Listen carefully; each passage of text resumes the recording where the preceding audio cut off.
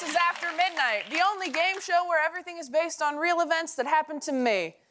This is my story. Let's meet tonight's panelists.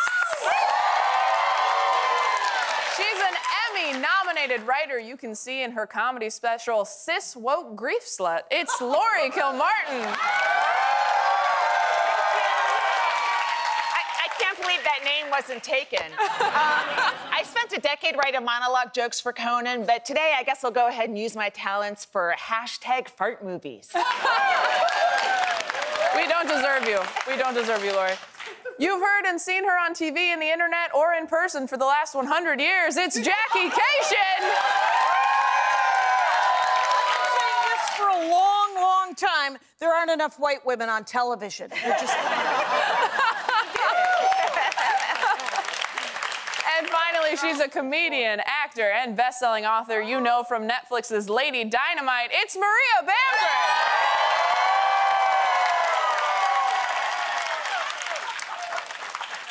I'm too old not to be successful in show business.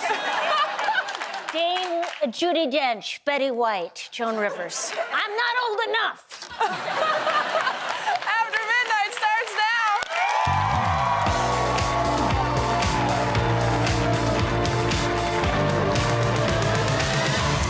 Okay, panelists, tonight you'll all be playing for New Year's Eve sunglasses from the year 2009.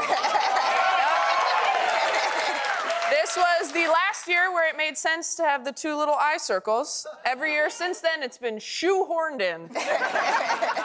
So let's start with the stories people are talking about on the internet today. It's the group chat. Panelists, buzz in with your jokes, and if you hear this noise, you get 100 points. Ooh. Writing tourist slogans is a fine art. For example, the phrase, "What happens in Vegas stays in Vegas," established the city as the place to go to cheat on your wife. But now the Telegraph thinks AI might be able to do a better job of writing tourist slogans and provided several examples, like Oman, where beauty beckons, or Antigua, paradise awaits, or After Midnight, big screen, points blonde lady. These are so vague. Panelists, why don't you give me some more specific tourist slogans? Jackie. Armenia, where do Uber people come from? According to the Turks, that's why we're everywhere. Oh, not the Turks again. This one and the Turks. Maria. The United States, watch your back. Barcelona, those 4 years of Spanish you took in high school are going to be youthless.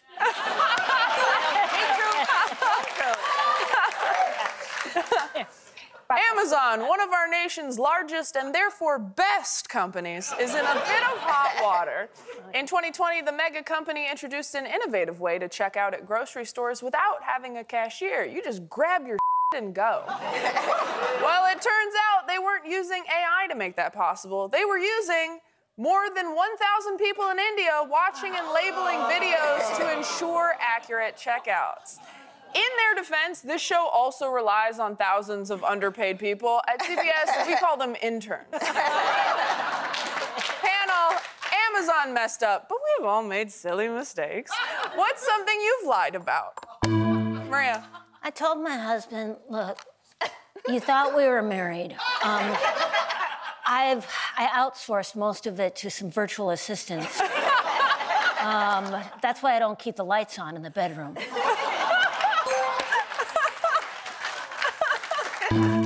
Jackie?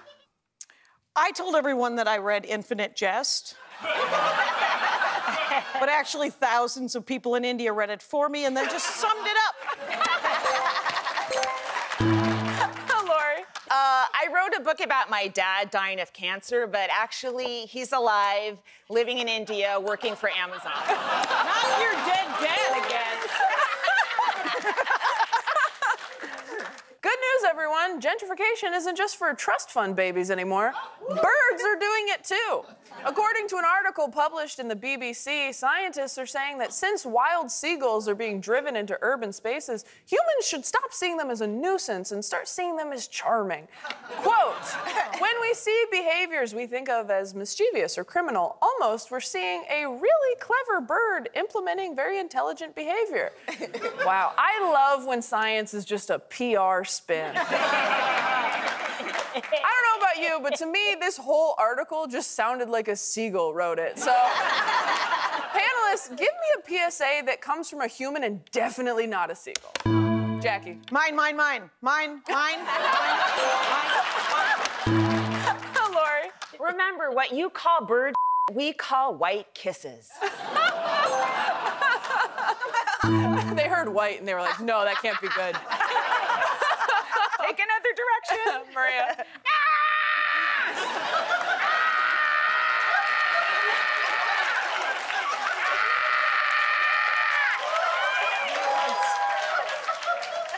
We need more representation of seagulls outside the horror genre. We're not just sky rats, we're actors.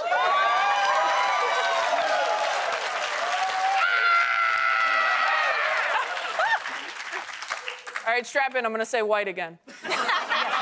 Sorry. Every white nerd's favorite country, Japan, is facing something of a problem in the distant future.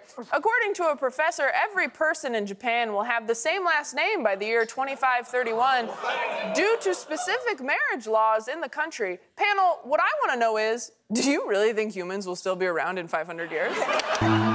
Lori? I do think we'll be around in 500 years. And the professor also says in that article that in 500 years, all male stand-up comedians will have the first name Josh. I do know a lot of Josh. Jackie? Not if I have anything to do with it. I'm made of bees! I'm so angry. Anyway. My answer is, will we be around in 500 years, human beings? No.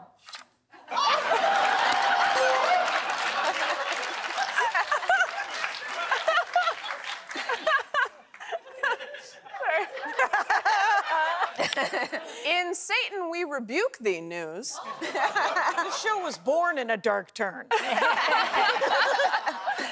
Apple's Vision Pro has a new feature called Spatial Personas, which are avatars designed to mimic users' facial expressions and hand gestures. Oh my God. Spatial personas are an absolute game changer for remote collaboration. Here is Matt and I playing with a Sega Genesis. Why? Yep, a little rock, paper, scissors action. Timing of that did not quite work. Also, like, what a loser. You have a ghost friend and you're like, rock, paper, scissors. What, isn't friendship enough? I can't decide whether these tech ghouls are about to revolutionize my workflow or drag me to hell. Combining the twin horrors of tech and the occult, panelists, give me a TED Talk from one of these avatar ghosts. Maria. I'll give you a taste of what's going to happen in the future. I'm giving a TED Talk.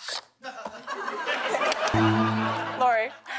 Let's talk about state surveillance. Yes, I can hover over you and watch you having sex, and yes, I do.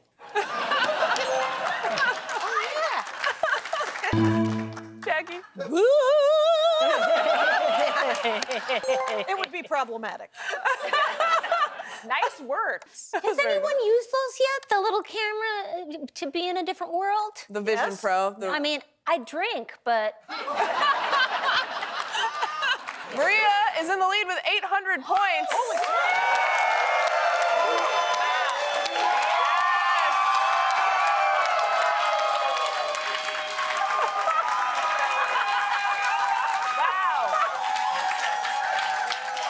How psyched am I that you brought your phone?